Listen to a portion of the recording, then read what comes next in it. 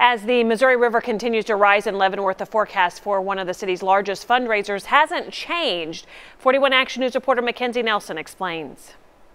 The Leavenworth area remains under a flood warning. You know, the city is taking precautions and everything, and you know, I really don't think that we're going to have any problem because of that. Landing Park and a section of South 2nd Street have been closed due to flooding, but John Sanders isn't letting that affect his weekend plans. The flood stage for Leavenworth wasn't going to be as severe as what originally was predicted. Saturday is the big Taste of Leavenworth fundraiser. For 17 years, the event has raised money for the 3 museums in town. The C.W. Parker Carousel Museum, the National Fred Harvey Museum, and the First City Museum in Leavenworth, Kansas. More than 400 people are expected to attend in hopes of raising $20,000, a goal they often reach year after year. This is a big deal because it mainly produces enough money to pay for the insurance for the 3 museum buildings and personnel. That's only enough money for 1 year. Without the event, Sanders says the museums would most likely have to close their doors. While most people that attend come from around the area, Sanders is hoping the rising water won't lower Saturday's turnout. If it really got worse, we could have, but